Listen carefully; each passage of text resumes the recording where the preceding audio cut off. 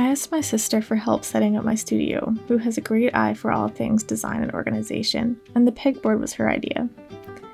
It's so functional and it's become a key feature of the space because it's the first thing you see when you walk in.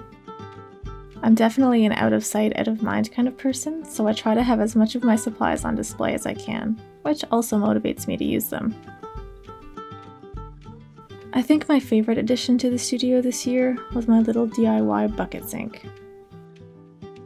I saw the little pump being used in a toddler's play kitchen online, and I knew it could be a perfect little brush washing station with a few tweaks. I bought a cheap table and cut a hole in the top for the sink bucket. Then I got a bigger bucket for the reservoir underneath. The little pump pulls water from the big bucket into the little one. It's not as good as an actual sink, of course, but for someone who lets brushes pile up, or if I need a quick jar of water for a painting lesson, it's a perfect home studio solution. And I've really fallen in love with it.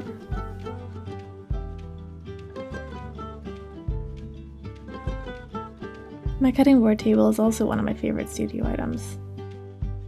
I found the giant cutting board with my mom, who's an avid quilter, at a local fabric store, and we got one each.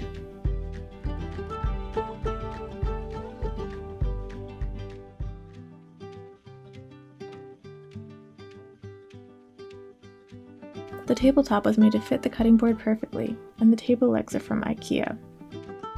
It's perfect for cutting paper for all kinds of collage. This past year, I've really grown to appreciate a morning studio session, especially because I consider all different times of the day morning, depending on what the rest of my day looks like. I teach art to college students, so some days, especially when I'm on a deadline, I get up early before class to paint. But I'm definitely not an early bird, so my favorite days are when I can sleep in a little and then have a few slow hours in the studio before the rest of my day takes over.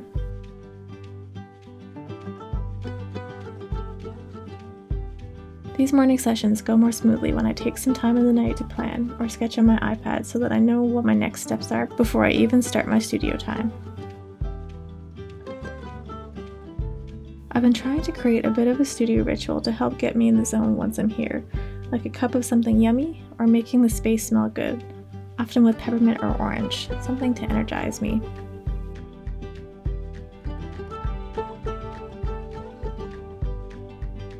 I also love listening to audiobooks and music in the studio. Choosing an album and playing it the whole way through is almost like a timer to mark how long I've been working. I wouldn't call it a resolution, but my goal for the new year is to get back into my little book habit. I've gone through phases of keeping a little notebook on me at all times to write down ideas, take notes of things I'm learning, and map out plans. I started this year with a new little blue book. My favorite little books have blank pages and hard covers. This purple book is my most recent one, with pages full of notes from past projects and ideas. I sometimes use them for sketching, but I often prefer to write out my ideas with the occasional doodle to accompany them. I've got sections here written by other people, like my friend Natalie, because I brainstorm lots of ideas when we're together, and her penmanship is a lot neater than mine.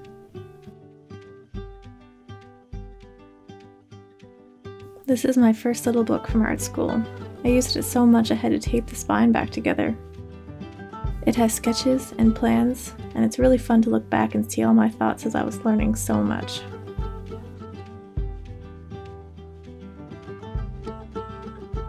I made this little map of my room on a cutting mat when I first moved in, and it's helped me plan things out so I don't hurt my back moving a table to a spot it doesn't actually fit as often as I otherwise would. I've got the wall on the left side set up for storage and my little DIY sink. In the middle, I've got two tables pushed together to be a big workstation for cutting and sketching. I keep a glass palette-topped paint cart in the corner. There's a shelf halfway up on the wall on this side, which is also great for storage. And I try to keep this space empty so I can paint directly on the wall and floor. I've covered the floor in foam tiles so the real floor underneath is protected, and it's comfier to stand on. I've got paper storage on the wall here, and I've also got storage underneath these tables. I'm a perpetual furniture rearranger. I move things around in my studio a lot, So this is just a snapshot of how it looks right now. I think a space should be flexible as needs and ideas change, so I've had these things in all sorts of different arrangements. I used to have the tables in this kind of L shape in the middle of the room. I've had the big table under the window, and taken one of the little tables out with the other one up against the painting wall. I've had the big cutting table underneath the pegboard, but it's so large I found it hard to reach my supplies there. And I've had both tables floating in the middle of the room, but I found I needed more floor space for painting. The way it's set up works for me right now. I'll probably change it next week, just for fun. It's good to shake things up. Sometimes when I feel the urge to move things around, I'll just take these pieces and rearrange them to see if it works. It's nice to be able to play with this little map whenever I have a new idea for a studio arrangement, so I can try it out before I move everything around. Although sometimes I'll end up moving the furniture anyway.